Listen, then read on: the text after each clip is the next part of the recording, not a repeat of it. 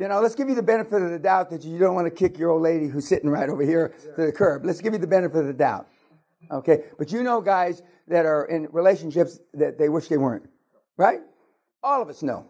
I have a question. Well, wait, let me finish this. Wait a minute. I have better one. Okay.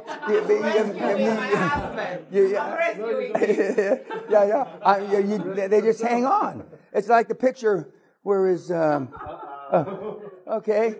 Yeah, I said, don't wait for me.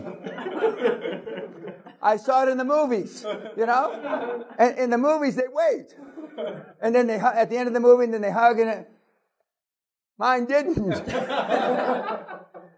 And that's why the Dear John letters that military guys get, that, you know, honey, you've been gone 11 months, and I hope this letter finds you alive, but I'm now married to so-and-so, your brother or your best friend or something.